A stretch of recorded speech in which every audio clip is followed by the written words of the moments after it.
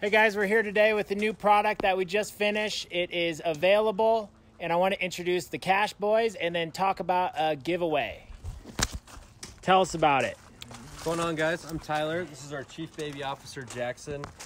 Here we have the Basecamp pad. On the outside, you're going to see what's called a thermoforming, which is going to be really nice. It's going to be waterproof, weatherproof, UV resistant. We wanted to design a pad that was going to be durable and could also protect it from theft. So we implemented a pretty unique little locking carabiner here, 3-digit combo, steel wire beaded cable so no one can cut through it here. Also on the sides, you have 2 tie-down straps, which is great.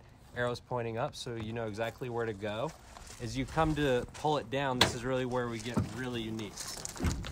So you're introduced to our full range of accessories here. First we have the lounger, which is pretty much just beefed up camping chair. It's got aluminum rods in the back and on the bottom with a Kevlar plate.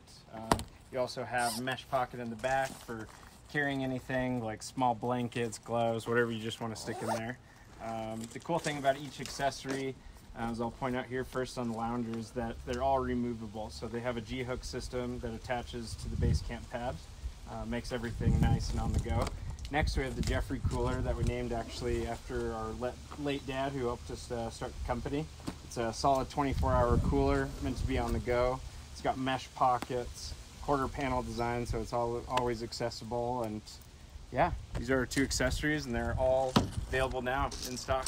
So this is what we're going to do. We have an extra one that I bought, but I can't use because I don't have a truck. So we're going to give this away.